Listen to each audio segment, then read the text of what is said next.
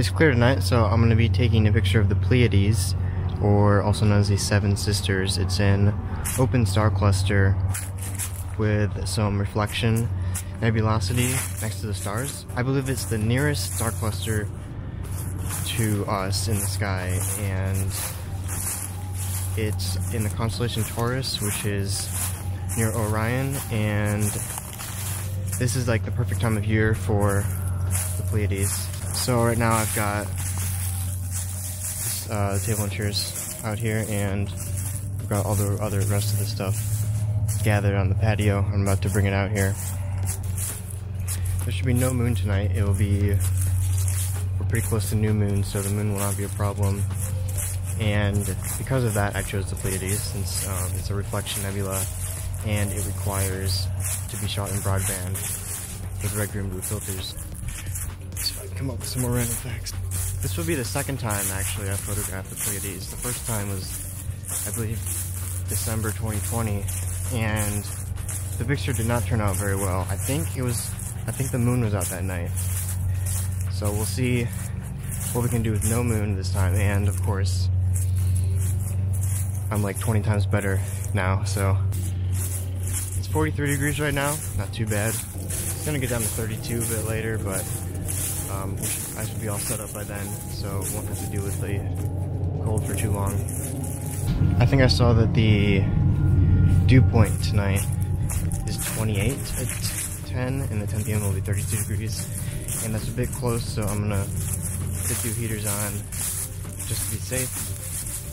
Don't want what happened last time to happen again. So that should take care of that.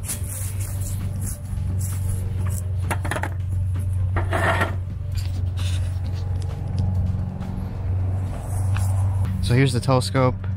It's the Zenith Star 61 going into the flat 61 into the filter wheel with the RGB filters in it, into the monochrome camera at the back, and we got the guide scope on top.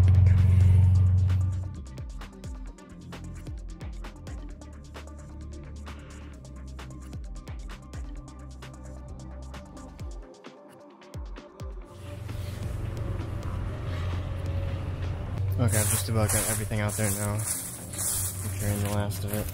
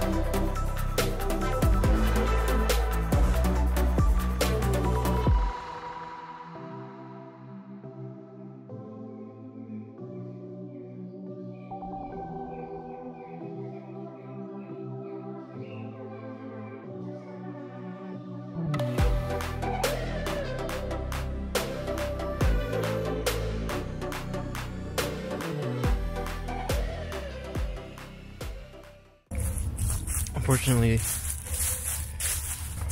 the camera died, so I couldn't record finishing setting up, but I did get everything set up and started the sequence. I put a delay on it because it wasn't quite risen yet, so I put a delay on it and had it start, and now I'm coming back up here and it should have started already, so let's see. Looks like it did start, and I don't see any Pleiades.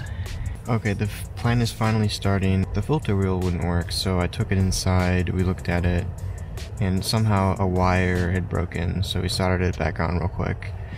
And now I put it back in, and the first exposure is going on the Pleiades. I need to go plug in the dew heaters. They're on the camera, I just need to plug them in. I don't plug them in yet because when I do plug them in, I guess they suck a lot of power, and so the mount doesn't slew properly. So I'll go ahead and plug those in. So I had the plan set to go pretty much all night. It looks like they're gonna go behind the trees around 3 to 4 a.m. But that's still about 8, 9 hours of data. So I'm happy with that. So I'm just waiting here for the first exposure to come in so that I can make sure it's okay and then go inside, because it is cold out here. Okay, first exposure just came in. Let's take a look.